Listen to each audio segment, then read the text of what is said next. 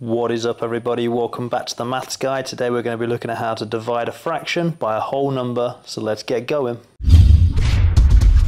Okay, so you can see here that we have two questions, both of which have a fraction that we're going to be dividing by a whole number. So if we're going to follow our steps, we're going to first convert our whole number to a fraction, then we're going to use either the butterfly or the KFC method, and then we're going to simplify if needed. Okay, so let's have a look at question 1. 1/3 divided by 3. And my first step said to convert this 3 into a fraction. And I can do that by just simply putting it over 1.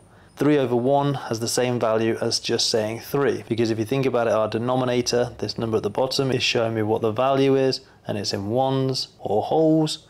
And then my numerator is telling me how many, and I have 3, so I have 3 wholes. Now I've got this looking like this, I can begin to do step 2. And step 2 says either the butterfly or the KFC. So let's have a look at the butterfly first of all. Butterfly says that we're going to be multiplying the numerator, which is the top number, by the denominator of the second fraction, and use that as our numerator. So 1 multiplied by 1 equals 1. And then to get the denominator, all I do is multiply the denominator of the first fraction by the numerator of the second.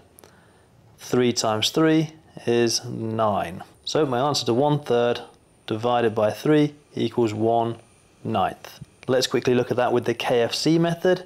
KFC stands for keep, flip, and change. Let's rewrite our question. Ready? So now I'm going to keep, and that refers to keeping this first fraction.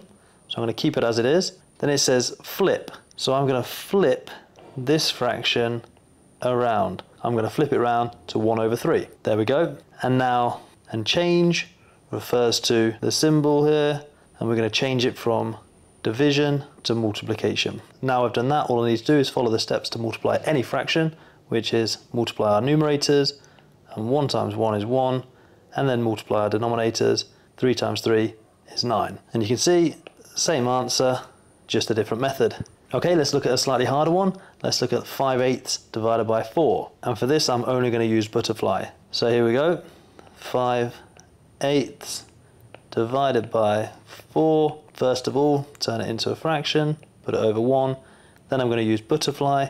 So I multiply the numerator by the denominator. And 5 times 1 is 5. Now I can do the denominator by multiplying the 8 by the 4, and 8 times 4 is 32. Now in this question I actually can't simplify any further because there are no common factors between 5 and 32, so my answer would simply be 5/32. Okay, and that's all you need to know about dividing a fraction by a whole number. Let's look at the things to remember. First, turn the whole number into a fraction. Then we have two methods that we can choose, either the KFC or the butterfly method. They're both going to get you the same answer. And then we simplify our fraction if we need to. Here are 4 questions for you to have a little look at, have a go, and put your answers in the comment section. And there we have it, guys. Hopefully this video has been helpful for you. Thanks a lot for watching, and I'm going to see you in another video. Peace out.